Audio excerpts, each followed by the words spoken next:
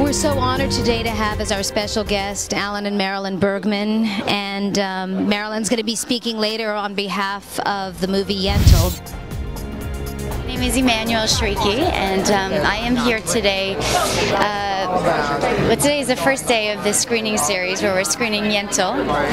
I'm here specifically talking about an organization I'm a part of called Raise Hope for Congo, which is about the empowering the women of Congo. Their organization is all about helping fight crimes against humanity.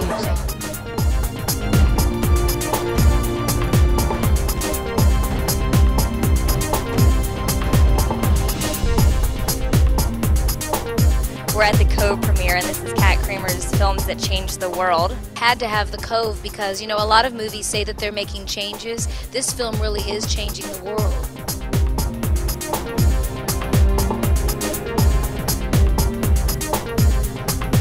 I'm so honored to have you here today, but what are you most looking forward to with the young activists that are going to be here this afternoon? Well, when we started the movie, I really wanted the movie to inspire a legion of activists to, confront ocean problems. I mean, to me, all the awards are the collateral of what happens on the way to trying to solve the issues, hopefully.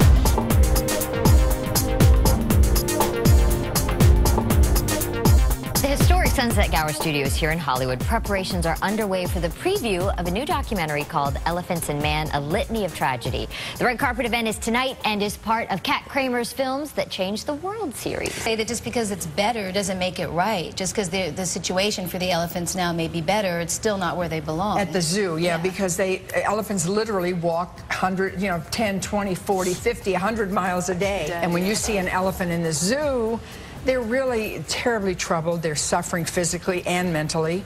They're nowhere near what you would see in the wild.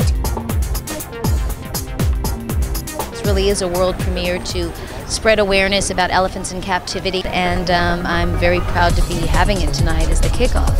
Well, I think, she's just tackling the most amazing things. Documentary film, when it gives you, profound information, is at least as good as the best drama, because it gives you something unbelievable and something that's true and something that can be heartwarming or heart-wrenching. We're together at the historic Sunset Gower Studios in Hollywood, which is the home for my screening series, Kramer's Films That Changed the World.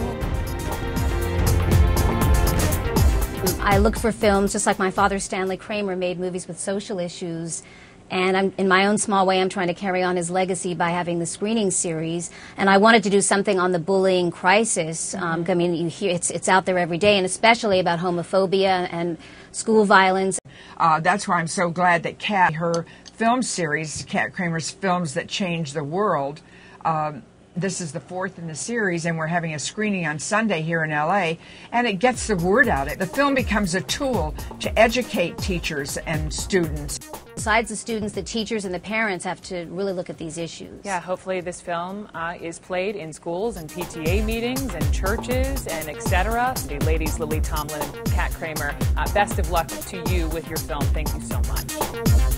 And this film specifically is about homophobia, which is, I mean, it hits on bullying, but the homophobia is even more of a crisis. Was it emotional being the narrator, doing this movie? Oh yes, of course I felt the obligation to be really, to do the best job I could, but I was also proud to be asked and to be a part of it. Funny, no! Funny, yeah!